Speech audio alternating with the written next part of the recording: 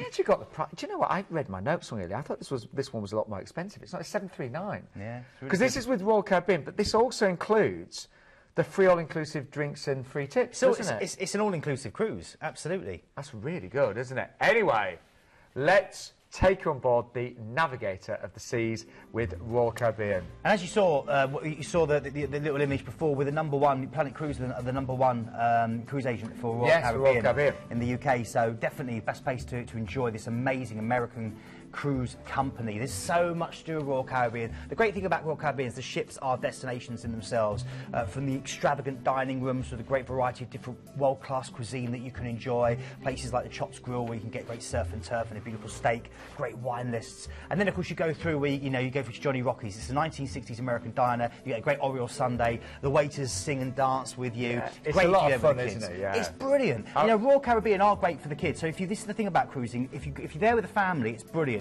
Cruising's for everyone, really, Sean, isn't it? It is, and I've done several cruises Royal Caribbean. I've been there, with friends, my partner, my niece and nephew, and it's for everybody. It really is, and that's one of the great things. You just saw images there of Studio B, which is their ice rink. They have full ice shows on board. Flow Rider, the man sitting next to me has done that. It didn't look anything like that. I was terrible on that, Keith. It was embarrassing. Now, Navigator, this is Navigator of the Seas. The first time she's sailing out of the UK, and you just saw there, she's the first Royal Caribbean ship to have virtual balconies. They were installed. She went in for a huge refit in 2014, and things like the Cupcake Cafe were added, and also virtual balconies. So on the inside, you've got this LED wall that shows you real-time footage of what's being played outside. So you do have that connection still with where you're sailing, and at all times there's something to see. It's really good, isn't it? Yeah, it's incredible.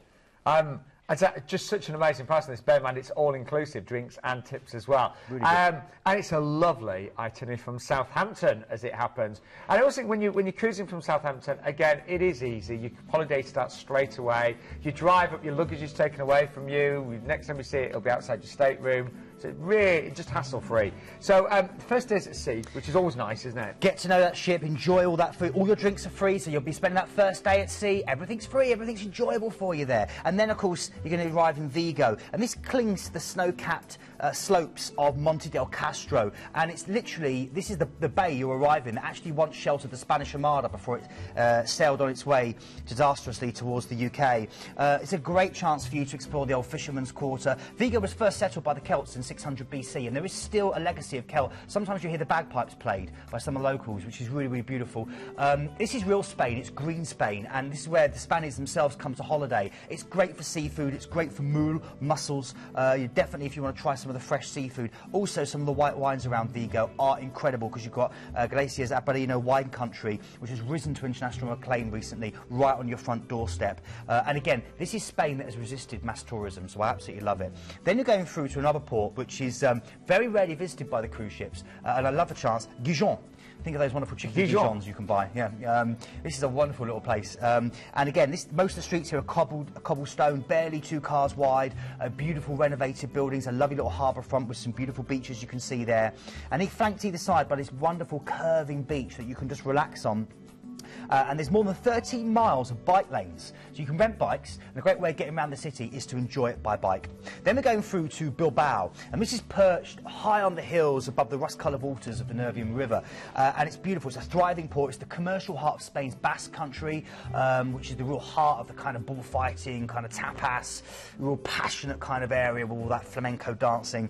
And here you've got Frank Gehry's masterpiece that sits on the waterfront of the Nervion River, which is, of course, that fantastic mixture of kind of parks and various quirky architecture. All the way you'll walk round, you'll see things like the Flower Dog, which is quite an iconic image. As well, isn't it? It's really, really big. Yeah, you'll be a bit of a tiny person standing next to that.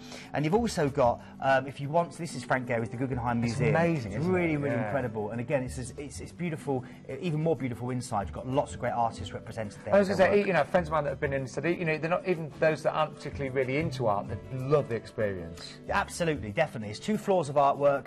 There's always a temporary exhibition on the floor 2 and the main exhibition on floor 1, and so the floor 2 changes quite often. Yeah. So it's a mix of what you get. Then you've got a relaxing day at sea before you then go through to the Havre, and this is where you're going to get a chance now to explore so much. There is Paris, okay, on your front doorstep, but if you've not visited Paris, absolutely go for it. The sign, of course, right through kind of surrounds Paris. You can see the iconic Eiffel Tower, which is again amazing for the views, and just to walk up underneath and look up and admire this mighty piece of work. work.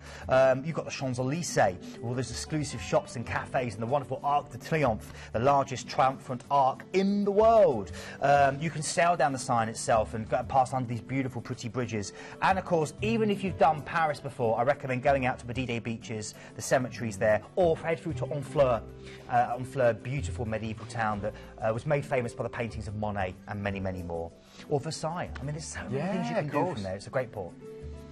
And then, you won't want to, but you have to sail back to Southampton. But remember, of course, you know, your drinks are still free, so the drinks will be flowing. You know, your tips are still included as well. It's a great cruise. I'm normally last at the bar the night before we dock. Exactly. Well, we're British. We like to get value for money, We do. So when we go to a buffet, we pile our plates up. We eat for 4 people in one sitting because we paid for it. But it is, I mean, jokes about it, is nice to have that all-inclusive drinks package. It just means that, again, it's hassle-free. You don't worry about a big bill at the end of your holiday. And, of course, free tips as well tonight. We've got free port parking when booking Ocean View or above as well. That's really good. So if you go for an Ocean View today, you'll get free port parking. If you do decide to go for the inside with the virtual balcony, another option would be to book a night at the Meon Valley Marriott Hotel in Southampton. We've got a really great relationship with the Meon Valley, so you can have a room there from £79 per person, and that will include parking and return port transfers. And remember, this is the first time that the Navigator of the Seas is coming across to the UK, so this will be her first season sailing from the UK. Price-wise, by the way, we've got some really good prices. You can see there, starting at $739, but I've got to say, pretty good there. It's excellent on the Ocean View and the balcony as well.